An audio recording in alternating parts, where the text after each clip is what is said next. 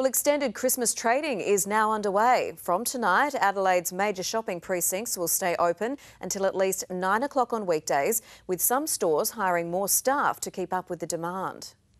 'Tis the season to be spending. About halfway through.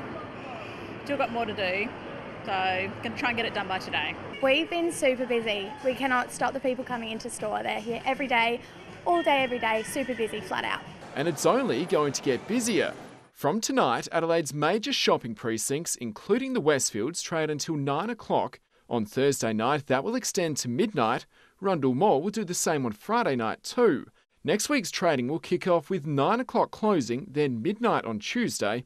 Except for Marion, it will stage its traditional shopping marathon and stay open for more than 32 hours. It really gives people the opportunity that haven't finished work to come in as a family or individually to get those last minute items. Creating a giant windfall for retailers. We were expecting across Australia about 8.3 billion in 1 week. And a boon for the local employment. Extended trading hours means a lot more part-time people, a lot more students are getting work. We've got some extra friends coming to help us this Christmas. They're all keen to learn and keen to help out. Retailers wishing for a Merry Christmas indeed. This will make or break the smaller retailers this Christmas. They really need a good Christmas.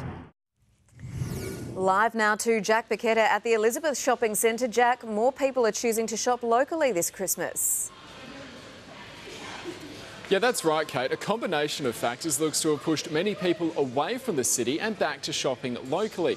I've been here at the Elizabeth Shopping Centre today speaking with people who say the high cost of parking in the city, as well as the inconsistent public transport system, may have brought them here. Many others are seeking the air-conditioned shelter or the convenience of free parking right by the shops. And so all the retailers around here and across the city will be in for a very busy week or so in the lead up to Christmas, Kate. I think the parking does it for me. Thank you, Jack.